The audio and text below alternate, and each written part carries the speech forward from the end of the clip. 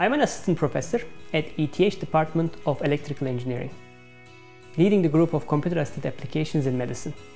Our research focuses on novel ultrasound techniques for medical applications, such as tumor detection. For example, breast cancer.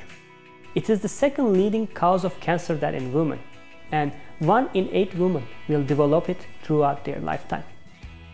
X-ray mammography is the current choice of imaging for its screening. However, it requires exposure to radiation to the patients.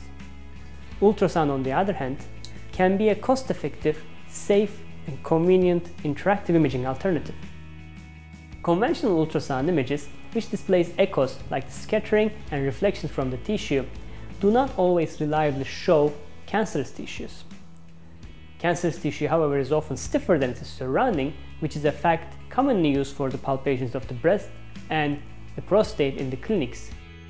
The stiffer the tissue is, the faster the ultrasound travels through it.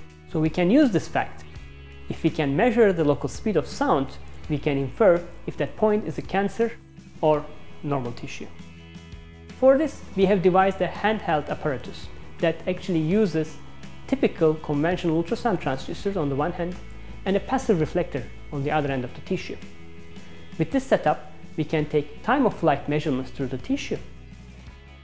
By using many time-of-flight measurements through the tissue, we can then use mathematical techniques such as algebraically robust inversion to reconstruct the sound speed locally.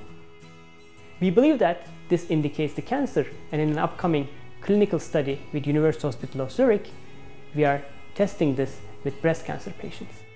This is an exciting new imaging technology that can help bring handheld convenient screening of breast cancer to individual doctors' offices.